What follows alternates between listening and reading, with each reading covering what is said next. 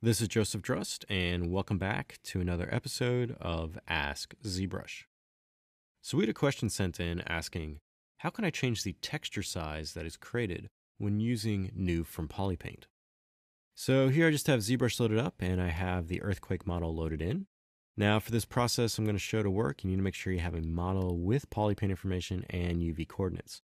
So earthquake here has been polypainted, so all his skin and tattoos here are all polypaint or vertex color information, and he has UVs associated with him. If you do not have UVs, you're going to need to generate UVs on your model. This can be done using the UV Master plugin, which is located underneath Z plugin and UV Master. So if you don't have UVs on your model, you can generate them quickly using this plugin before doing this process. So now that you have a model set up like so, and you just want to take that polypaint information and you want to transfer it to a texture map now. Say use an external application or maybe even a game. So in the texture map tab here, you have an option called New from Polypaint. And this is going to take that polypaint information on your mesh and transfer it to the UVs of the model, creating a texture map. So I'm just going to click New from Polypaint here.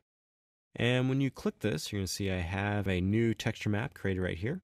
And if you hover over this map's going to contain a certain size. So right now, this map size is 4096 by 4096. So the question is related to using this process, but how can I set the texture map size? So right now, this is set to a 4K texture. So how can I set it to a 1024 texture or a 512 texture? How can I do that inside of ZBrush? So the width and height in which is going to be generated from this texture map is all determined under this UV map palette here. So if you open this up, you have a UV map size here, and you have a set of buttons down below. And this is going to determine at what size the texture map is going to be when you click any of these options down here.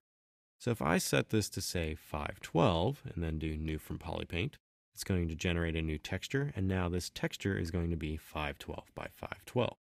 If I set it to say 2K, so 2048, and do New from Polypaint, I'm now going to get a texture map that is a 2048 by 2048.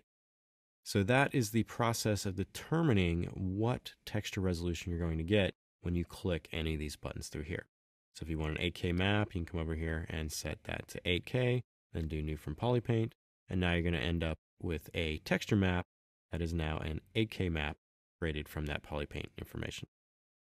So if you have any other additional questions related to ZBrush pipelines or processes, please use the hashtag AskZBrush on Twitter. Happy ZBrushing.